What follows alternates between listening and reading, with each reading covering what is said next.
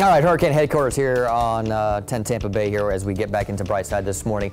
Let me take you out into the Atlantic now, where we're always watching something, right? Got to keep our eyes peeled to the tropics. Tropical wave moving through the central Caribbean, just a couple of storms there. Another tropical wave in the far eastern Atlantic, and then there's this little bit stronger tropical wave now titled Invest 93L that we've been tracking for the last couple of days. It is producing some scattered showers and storms, but you'll notice, just watch this.